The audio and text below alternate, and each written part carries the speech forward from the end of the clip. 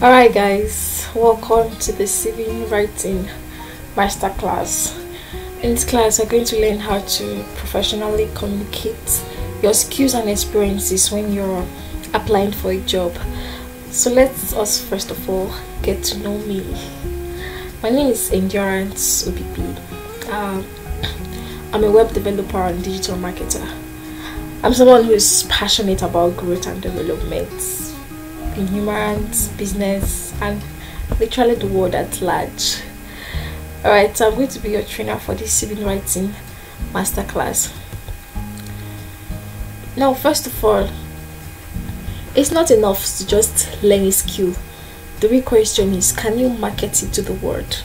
How can you professionally communicate your expertise, your skills, your experiences to your recruiter? If you say you're a digital marketer, how can you professionally tell the world that you can boost sales when you are given a chance to? You may not really be excellent at what you do, but if you can sell yourself as excellent, then you can land the job, and then you can learn on the job to improve yourself. But on the other hand, you can be really good, really excellent, really great at what you do, but if you can't market yourself to the world, how will you even land the job? Now, this is where having a great CV comes in. So in this masterclass, we'll cover everything about CV writing. We'll also include tips to construct a professional language when writing a CV. Now, it's one thing to learn a skill, it's another thing to sell yourself, like I just said. Okay, let's just look at it this way. This is a very good example. Now, you produced a biscuit and I also produced a biscuit. Both of us, like both of our products, have the same content, right? But my packaging will determine how well people will rush my product once it enters the market. Now, if you package your biscuit poorly for an audience who is probably children or younger adults, they won't get attracted to it. Okay, because the packaging will first of all discourage them from even knowing what the content is. But if your package is appealing and attractive, they'd want to know the content. When you take a child to a shop or a store and you want to get the child a biscuit, they may not even know like what the content of that particular biscuit is. Maybe it's a new biscuit in town, but because of the way it is packaged, the color of the wrapper and stuff like that, the child will just say, oh, I want this particular biscuit. It's not as if they know if the biscuit is sweet or not. Maybe the biscuit is probably not even as sweet, okay, but because of the package, they'll just tell you, I want this blue wrapper or I want this yellow wrapper. So that's just exactly what it is. Your CV can, tell your CV is what will give recruiter it's what will make them make a very good decision when employing for a job. So in like manner, your CV should be appealing in a way that people would want to know who possesses such a CV and would want to meet that person. So in summary, your CV is just a summary of yourself that you first send to your recruiters. It's your first impression, where you tell them what you can do, what you've been doing before, and what more you intend to do.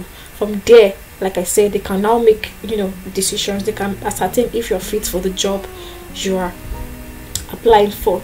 So now let's talk about employee and personal branding before we go into CV writing proper.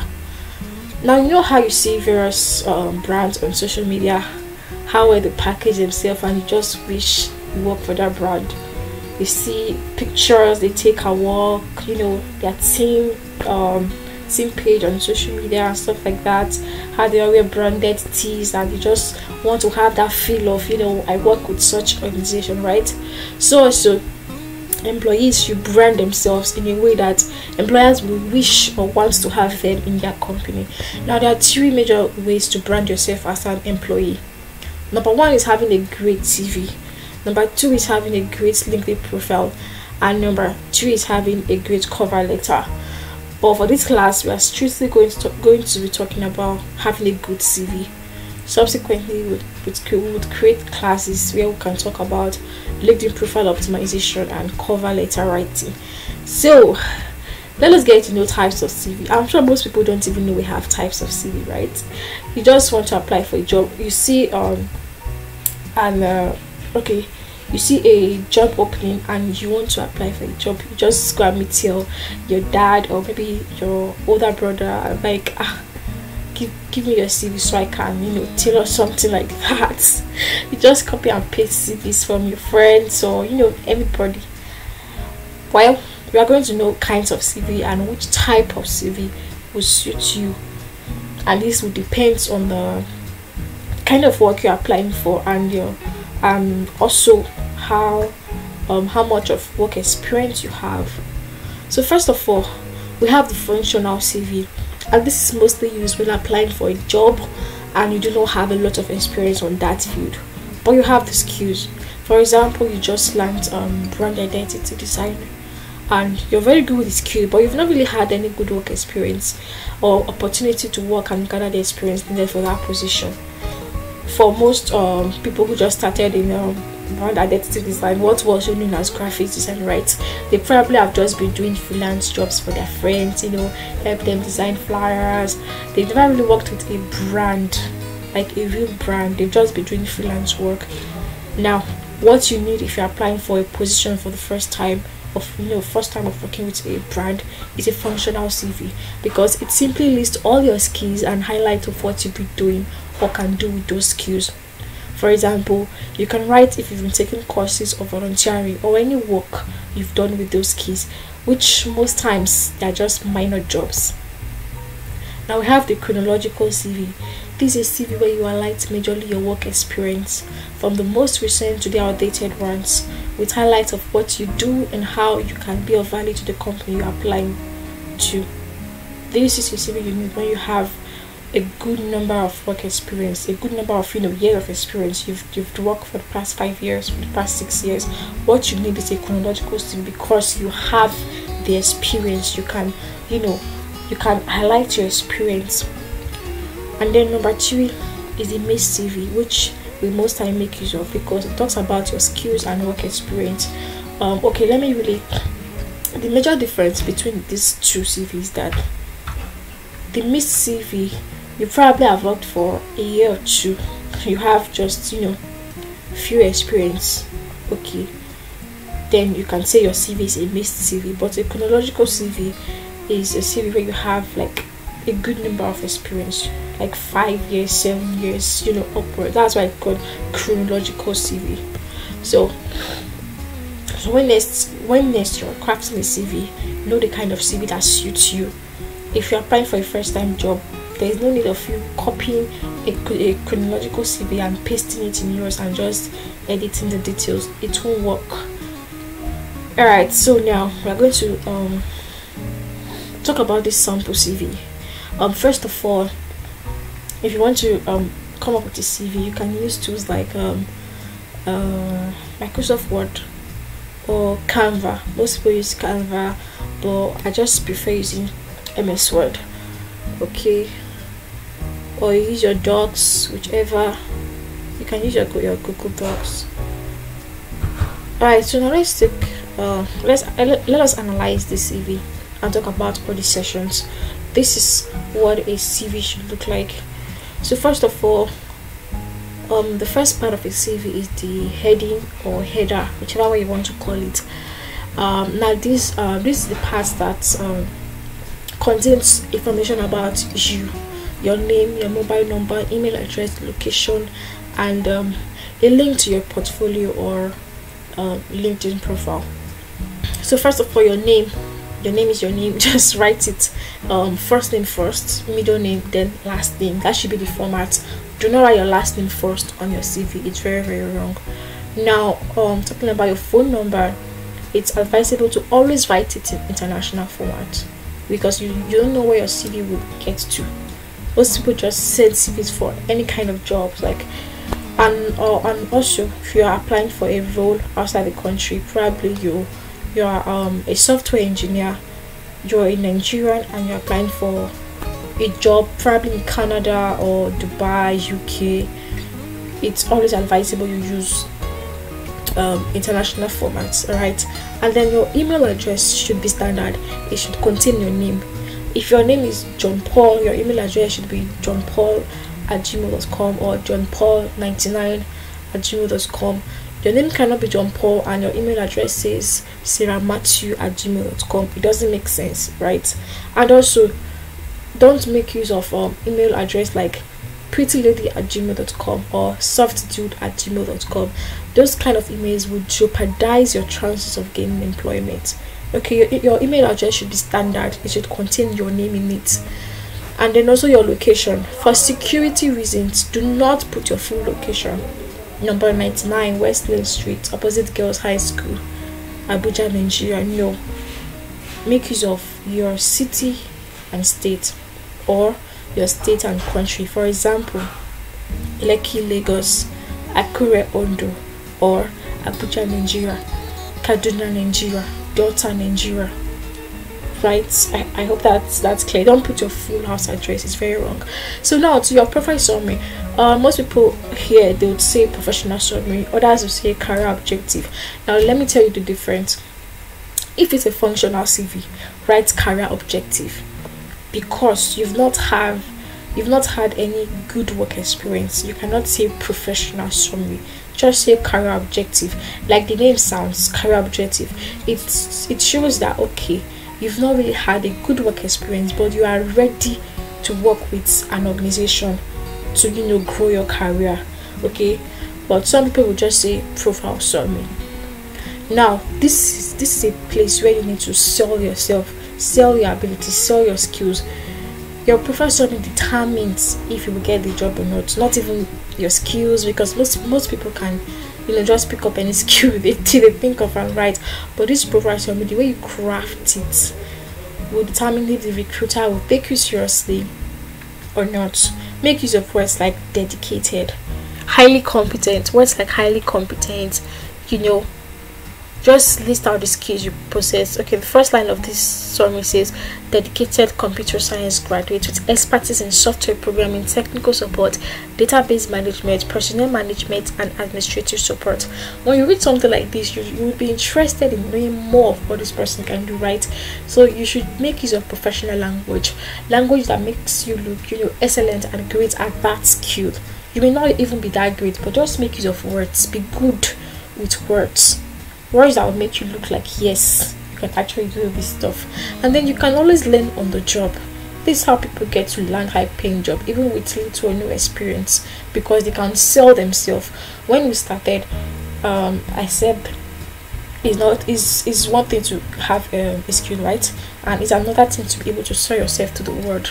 You have this skill, how can you communicate it that yes, if you give me an opportunity, I'll be able to do this and do this and do this for your company. So after your profile summary, the next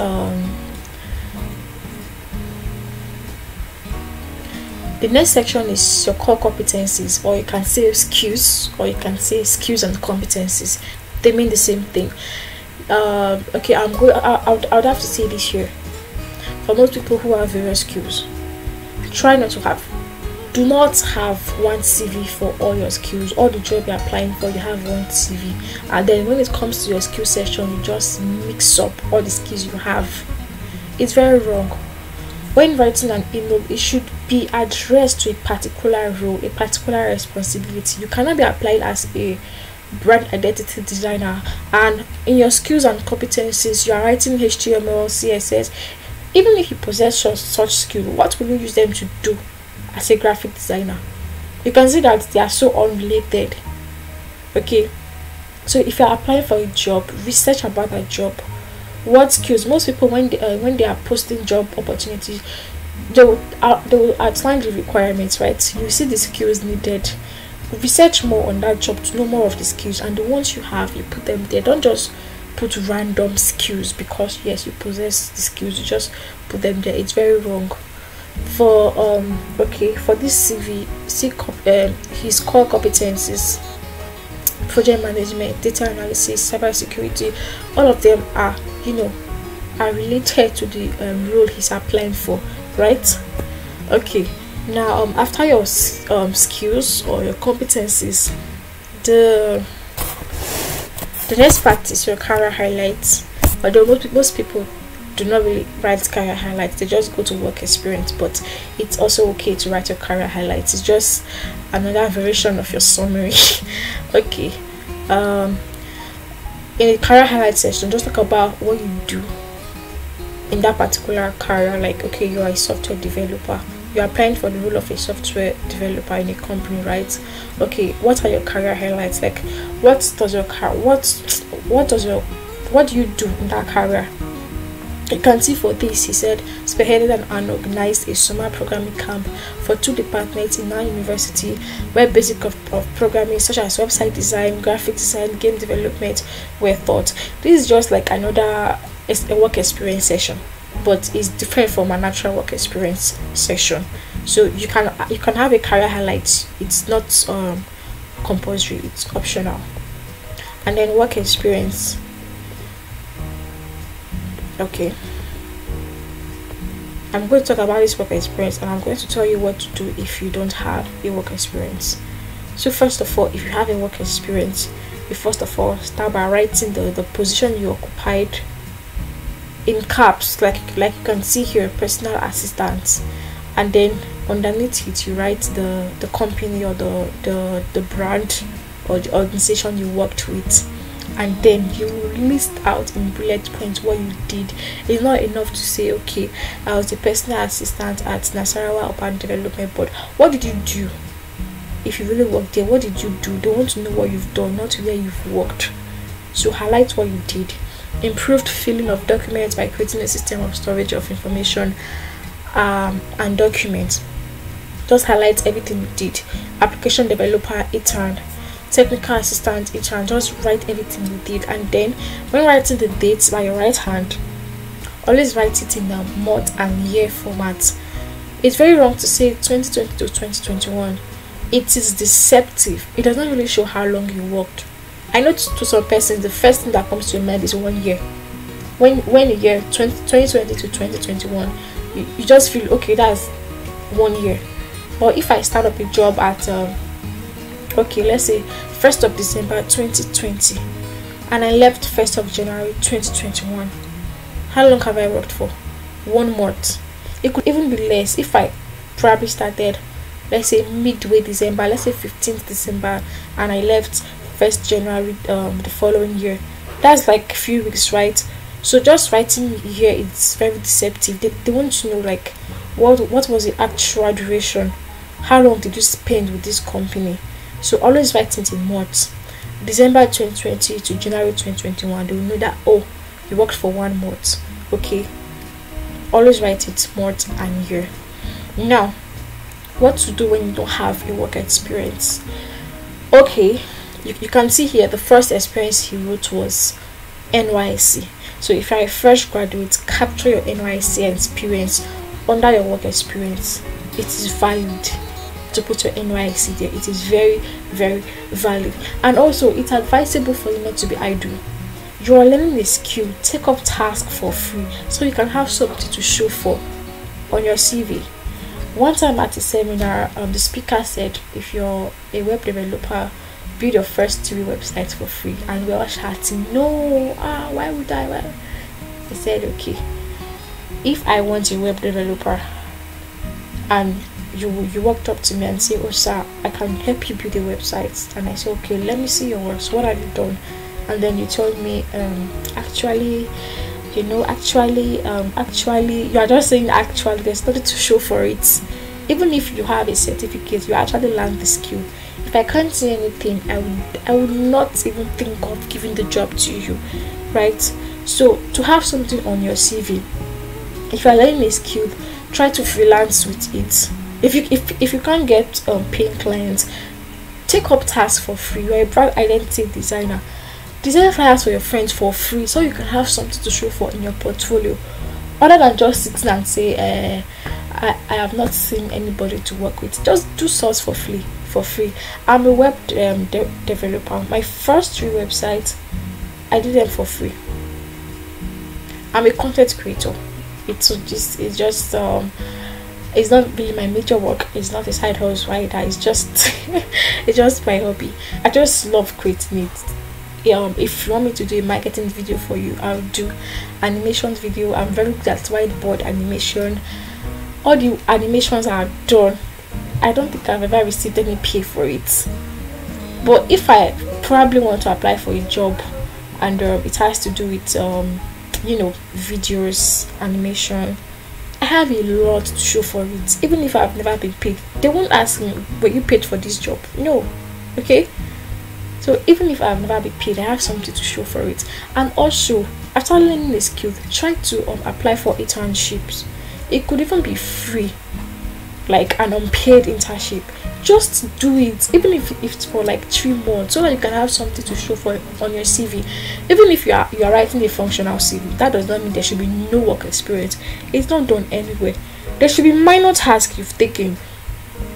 Minor tasks should be there, not something major like, oh, you worked for a big brand like Nasarawa Urban Development Board. It could just be, your friend's brand is trying to start up. Just make it look like one tush brand, but you and I know it's not a tush brand, right? Something like that. Just take up volunteering duties. Just do anything that will make you, have something you can call a work experience instead of staying idle. It's very wrong. So now to the education section. It should be in order. Okay. Let's go back to work experience. I didn't say the order, right? It should be from your most recent to your updated ones. Like you can see here, you are not supposed to start from 2015 and then at the bottom we are saying 2022. It's very wrong. Start from the most recent to the outdated work. Also in your education, start from the highest degree. For example, you have a PhD, it should be PhD, Masters, and then BSc, right? Okay. So now after the education section, you have the certifications and training. If you have any certification and training, put it there. If you don't have, it's fine, but it's always advisable you learn a skill in a place where you can actually get certified, because it's not about saying I can do this thing. People want to see, okay, have you been certified in this skill? You learned some software development. Probably you are the YouTube kind of person, you like learning on YouTube. You may actually know the skill, but there's nothing to show for it, right? That's why it's advisable to take courses. There are so many free courses you can take online. Free courses on software development, on product design, just whatever skills, on content creation. They are free. There are organizations offering these skills for free, and they will still certify you. So it's better to have a certification. It adds this, should I say, authenticity. Like it gives you weight to what you are saying when you have a certification. That's why most people will just say, see, the only thing I'm looking for like this is just certificate. Even if I don't even know the skills, as far as I'm certified, I'll get a job, right? Because people give meanings to your certifications and recognitions. So okay, I think we've come to the end of the CV, right? And there's this other section most people tend to add, especially when you're writing a chronological CV. Professional membership. Yes, that's the title of the section. After your certificate, just put professional membership. If you're in any professional board, as far as your career is concerned, put it there. But it's not mostly used. It's used for people. Maybe you're applying for you're applying as a lecturer, or now all this kind of high profile jobs that you get to see professional membership. So this is a brief rundown of how a CV should look like. I'm sure with this anyone can come up with a CV. It's not something that is so tedious, so toxic. It's just as easy as this. Just bullet point and highlighting. That's what a CV is all about. It's a summary. Okay, this is not a place to start writing an essay of 450 words, how you worked and got sacked. Seriously, it's not needed here. And then at the beginning I talked about portfolio link. Okay, there are some kind of roles that CV matter less. Roles like a brand identity designer, your CV is more like trash. What they want to see is what you've done, your works. Okay, I want to see the designs you make, right? So if you're applying for such roles that requires people seeing your work, attach a link to your portfolio after your location, or you can put a link to your LinkedIn profile. If you don't have a portfolio, you can put a link to your LinkedIn profile. So I guess that's all. Now let us go to the next section. Okay, so FAQs. I actually wanted this class to be a live class so we could communicate, well, ask questions on the spot, but I couldn't. I just had to, do a recording. So I tried to answer a few frequently asked questions. But if you still have questions you need to ask, you can drop it on the comment section.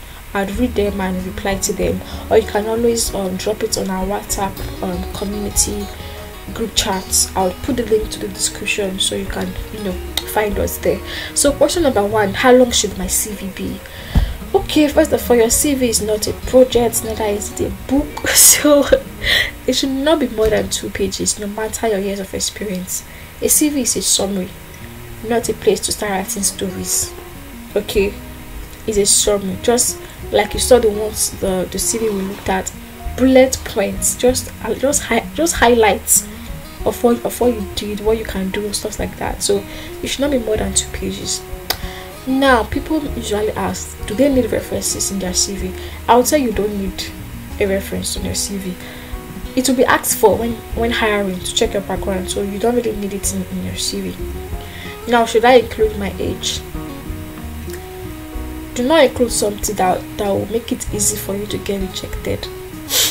Things like age, your full location, your state of origin. You don't need such.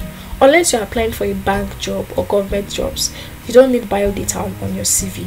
Start including your age, your marital status, your local government of origin, your state of origin, your mother's state of origin, your father's state of origin, and you don't really need those. Okay, just stick to the example I used here. Now, is voluntary considered a working experience? Yes, it is. It is valid.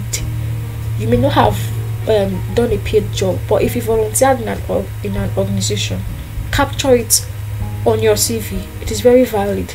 In fact, 40% of recruiters say volunteer duties are equal to a paid job, so it doesn't matter if you were paid. And besides, on your CV you will not even say I wasn't paid. Just write the position you occupied, the name of the company, and what you did, right? So okay, the next one, career breaks. People are always like confused. Are career breaks necessary? It's okay to state your career breaks on your CV under your work experience. Now, what is a career break? Career break is it's a time where you got off work. For example, on your CV you highlighted you worked from 2015 to 2017, from 2017 to 2019, and then the next thing we saw was 2021 to 2022. So your recruiter will be wondering what exactly happened between 2017 to 2019. Why weren't you working? That's what we call a career break. You can write it there that, oh, I probably got off work because of childbirth or relocation. It's not as if it's compulsory. It's not compulsory to write your career breaks, but they will definitely want to know why you didn't work for this number of years, right? So if it's something not so personal that you can state, you can state it. If it's something you can't state, just forget about it. All right. So I already talked about adding portfolio links, so I guess we are good to go. So your CV is your first impression. Don't mess it up. There is nothing like having another chance of a first impression. If your recruiters do not find your CV convincing, they will not invite you back for an interview, right? You being invited for an interview shows that they found your CV worthy. So it's your first impression. There's something like okay, my first impression, my second first impression. There's not like a second first impression. You just have a one-time opportunity to nail it on the head, a one-time opportunity to not miss it, because if you miss it, you cannot have a second first impression. Okay, so always try to make sure your always try to make sure your CV is well tailored, well written. I'm sure with all I've written, it's okay for anyone to craft a good CV. But if you still think you need extra help, you can always contact me. I'll leave my contact information on the description of this video. If you need extra help, I'll be glad to help you. But I'm sure with what I've said, anyone can go ahead craft a good CV and land his or her next job. So here is our contact card from Pearlead Foundation. Do well to reach us on social media and WhatsApp too. That's our WhatsApp contact there. Please WhatsApp only. Thank you. All right, so guys, that'll be the end of this class. I'm sure you've learned a lot from this class. You've known better than copy and pasting CVs. You've known better than going online to steal job description and put in your work experience, or go online and pick up random skills to put on your CV. Your CV should not cause conflict to your recruiters. There are some CVs you see and you're like, geez, what exactly do you mean? Seriously, just some when you see some CVs, you'll be wondering what role is this person applying for? Because I can see graphic design, I can see software skills, I can see content skills. Like, what exactly are you applying for? So always try to make sure your CV is well structured. And okay, so thank you. Watch out for our subsequent videos on LinkedIn profile optimization and writing of a great cover letter. So goodbye, guys.